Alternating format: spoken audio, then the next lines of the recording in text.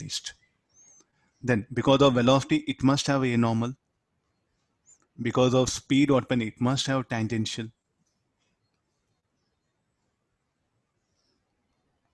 Acceleration and the total acceleration vector.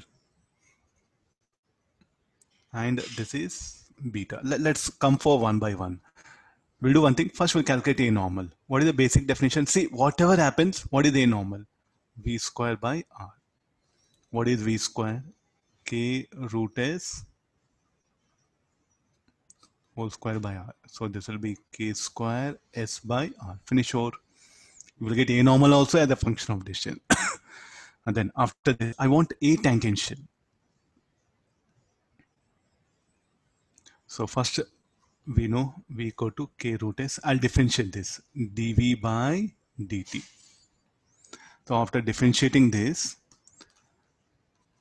K into, this is similar to, so when you differentiate this S 1 by 2 S to power of 1 by 2 minus 1 into ds by dt. Look at the mathematics. So dv by dt is what? You can write it as tangential acceleration. K by 2, 1 by 2 minus 1. So this will become root S. ds by dt, again it will become v. Try to see this. I'm differentiating this equation with respect to time. dv by dt, ds by dt. So therefore this will become further. Okay, now what is value of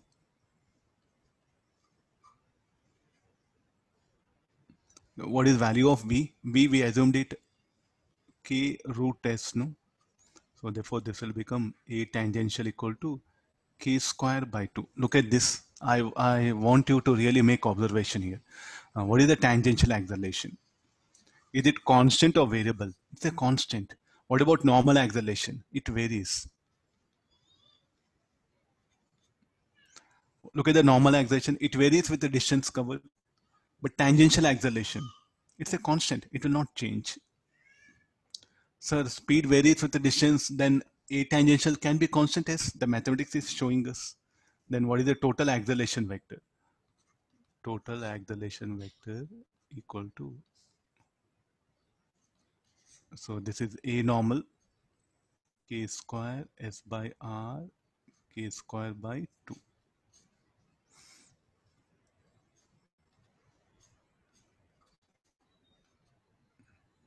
So K square will come outside. S square by R square plus 1 by 4. So with the time, what happened? The distance covered. What do you mean by distance covered? This one, huh? The distance covered. How, sir? How you measure distance covered? I had to show that also. The distance covered will be,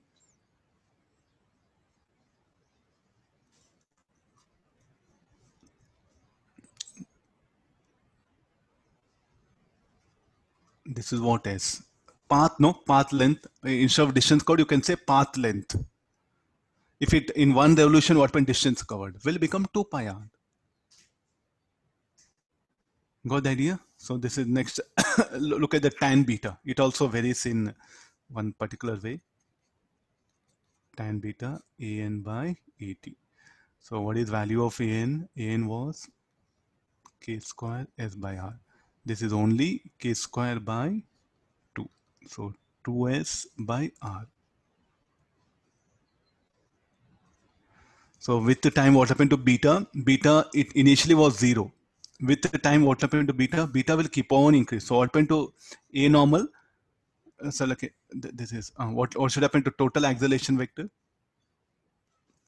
It will just start deviating away from tangential velocity because beta will increase, because with the time S will increase, beta will increase. So this direction of A bar, what happen? It will initially be along V bar. So gradually what happen? It will rotate. It will rotate away from the tangential velocity. A number of revolutions. How to bring number of revolutions? This is theta. First, how to bring theta.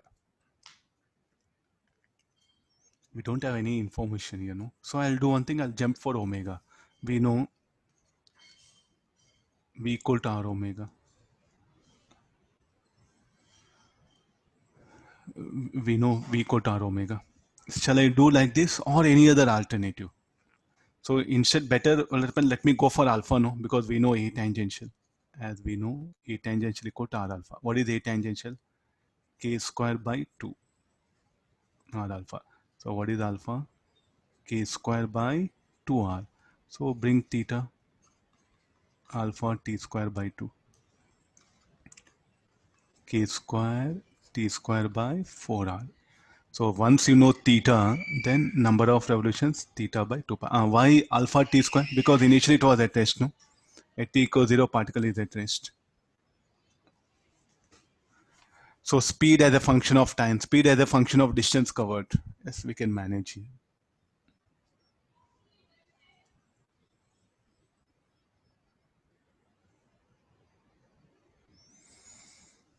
It's all about the basic definitions and the integration, the calculus has to be applied properly here. Nothing big. Already you have enough practice in the variable accelerated motion that you should apply for circular motion.